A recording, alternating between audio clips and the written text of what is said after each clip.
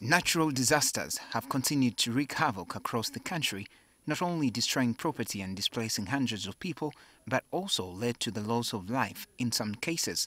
On Wednesday, several people were displaced after River Semliki and River Wamala burst their banks. According to the Ministry of Relief, Disaster Preparedness and Refugees, over 10 people have been killed following landslides in Kisoro and floods in Rwanda and Ruchiga this week. This is the road connecting Buloba to Nsanji. Following the heavy downpour, it's been cut off for several days by waters from Mayanja wetland. It's just one of the many places across the country suffering from effects of heavy rains.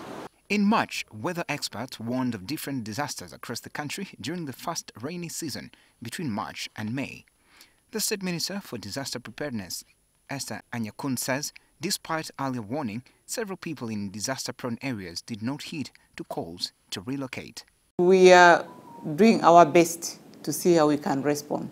But it's also unfortunate that we are doing a post-mortem, yet we passed information to the country that it's going to be this situation.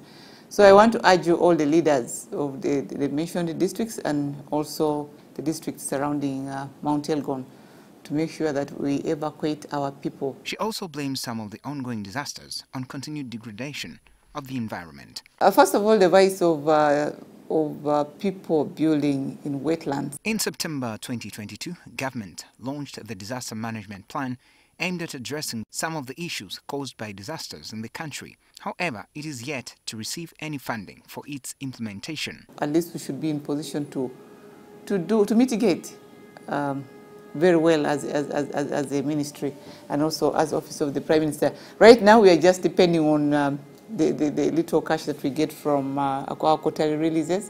Meanwhile, Uganda Red Cross says it has mobilized non-food relief items to support families affected by the disasters in Kisoro, and the validation exercise is underway ahead of distribution tomorrow. So we have mobilized non-food relief items, and OPM will deliver food.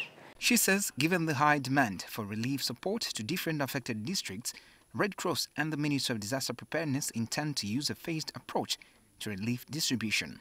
But about 22 are worst affected. So we are going by the numbers and the relief stocks that we have. So the next district we have is going to be Bulambuli and Kasese. They'll equally be next on the agenda. Nakasita adds that beyond relief distribution, their teams are working to strengthen the coping mechanism of the affected communities.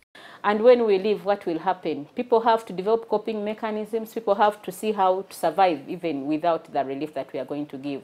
Over the last 10 years, the country has experienced a wide range of disasters that have cost lives, property, and led to mass displacement and loss of livelihoods, with authorities now calling for more action to protect the environment. Benjamin Jumbe, NTV.